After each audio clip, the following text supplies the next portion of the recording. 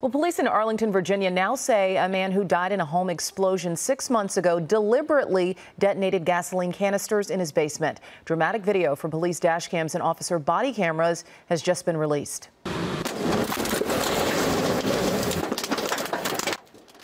Police responded to the home of James Yo last December after he fired a flare gun into a nearby school park. After using an armored vehicle to knock through his front door, officers heard gunshots before the entire home exploded. Authorities say they may never uncover a motive for Yo's actions.